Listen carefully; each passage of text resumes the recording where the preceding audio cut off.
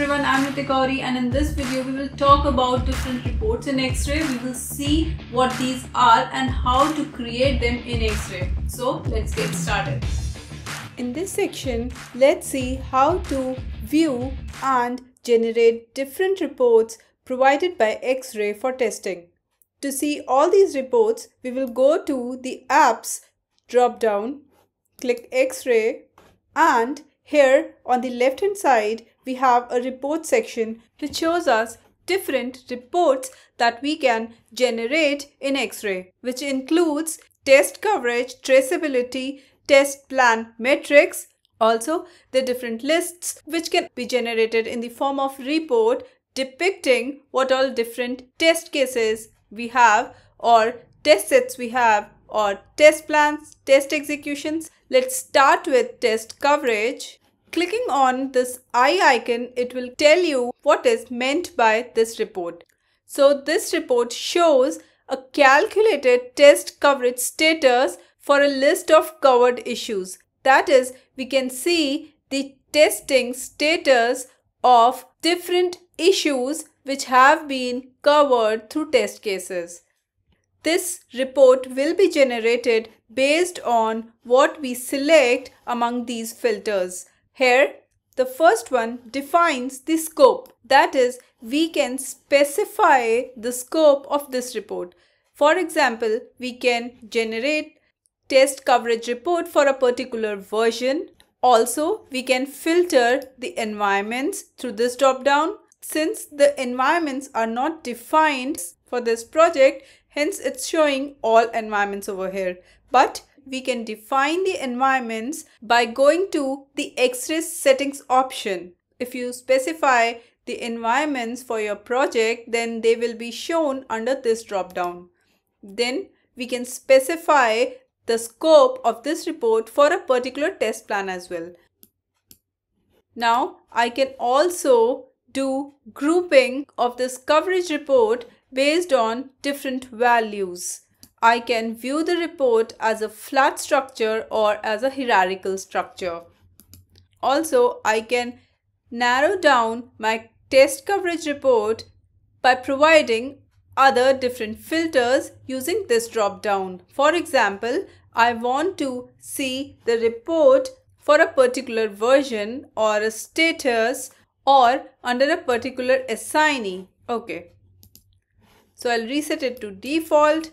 Now I'll generate the report. My test coverage report with respect to all the above criteria is on the screen now.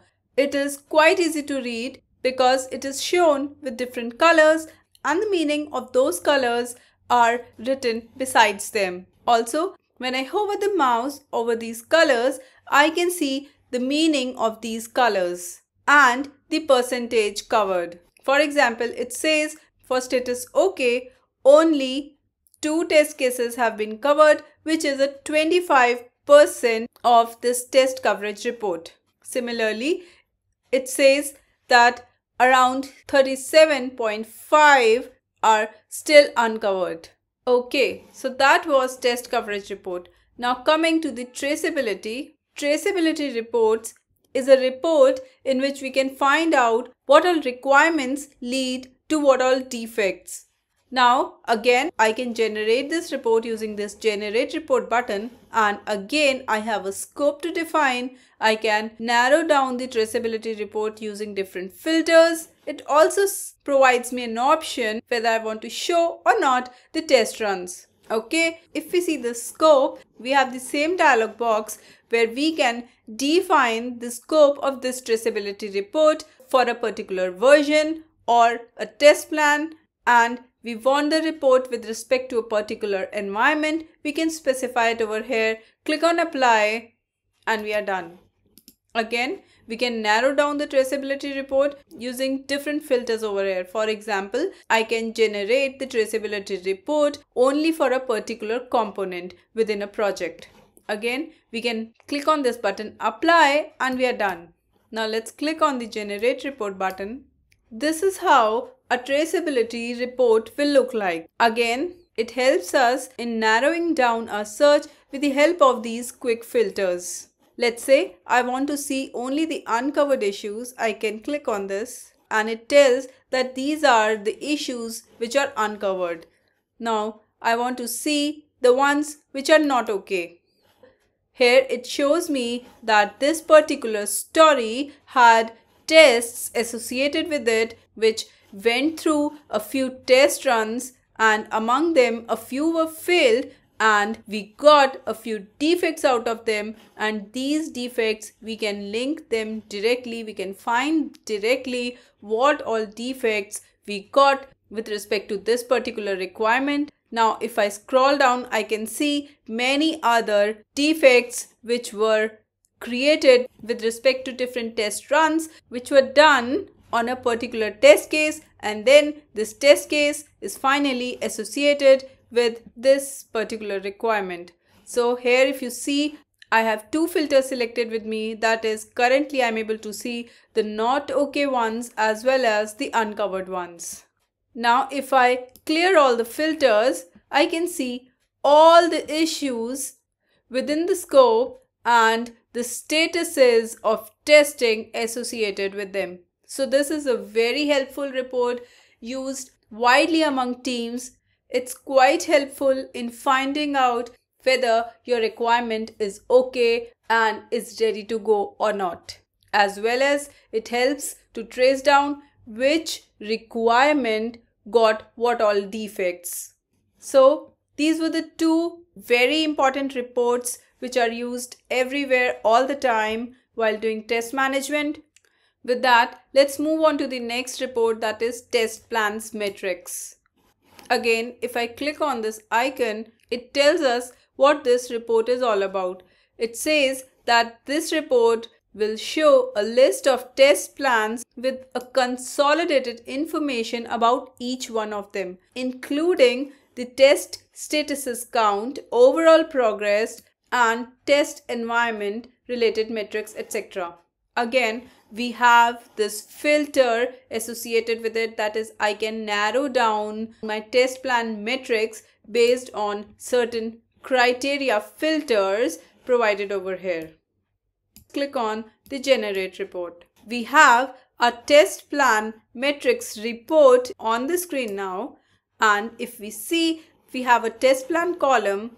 Then with respect to each test plan, we have tests by status, we have the total executions associated with it, we have the count of defects, and we also have tests by test types. If we see CM36, that is the third plan, the second column, tests by statuses, shows that it has 9 tests in total, out of which 7 are still in to do and 2 have passed. It also shows the test executions that have happened under this test plan, if there are open or closed issues, and also what all types of test cases are involved in this test plan. Then on the right hand side, I have this show drop down, with the help of which I can remove or add few other columns of this report.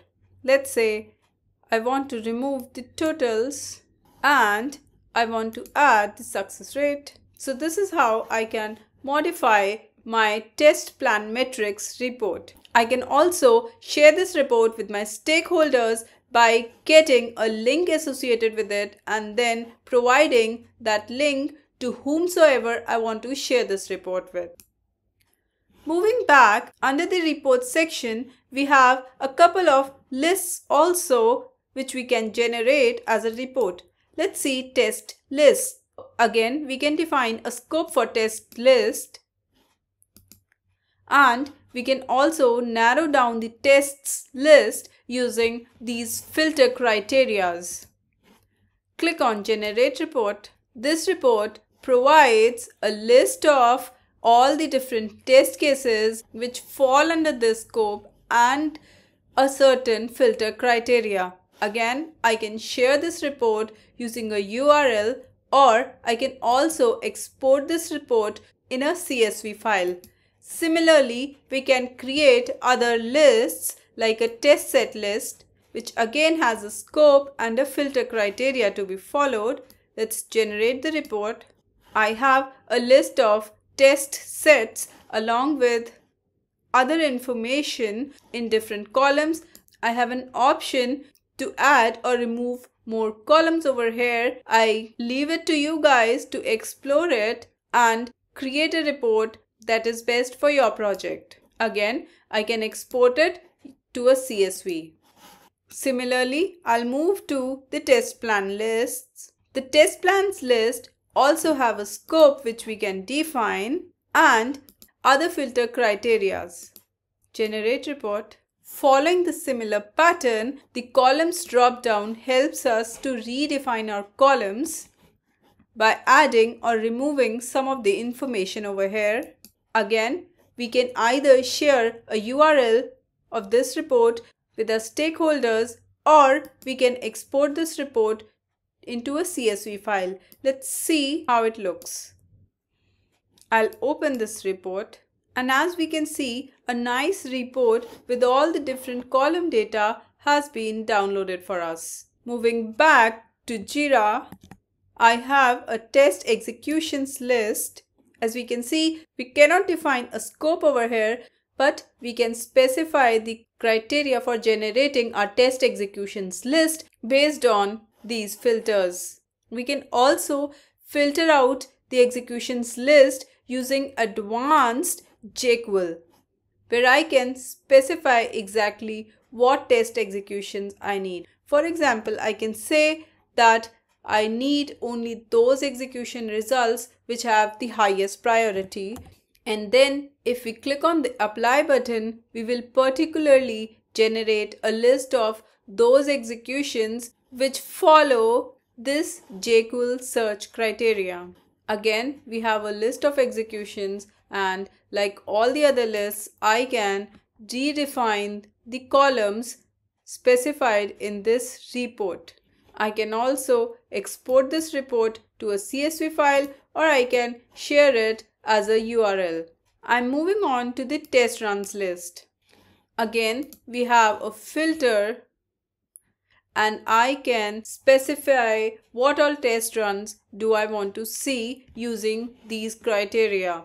And if we see under this filter, we have some more options or sections available here which we can use. Let's say I want only those test runs which are executed by Management Bliss and which have a status failed. Let's apply and generate report. Now we can see we got a list of only those test runs which had the failed status associated with them. Again, from the columns drop down, I can redefine the column of this particular report. Let's say I want to add actual end and actual start date as well here in this report. Let's click the done button, and yes, I have started at and finished at times as well available in this report. Let's view it as a CSV file. As we can see, a report with all these columns and information is created and downloaded for me. Moving back, so as a summary, Xray provides a good range of reports which are quite helpful for the projects who want to do a full test management within their Jira projects. So that was all I wanted to cover for Xray. I hope you liked this series, and I hope that there was a lot of information that you found helpful in this series. Do not forget to subscribe the channel if you haven't subscribed already. If there are any questions or doubts, you can write to me in the comment section. Thank you so very much for watching the video. Also, I will be placing all the important links in the description. Bye for now.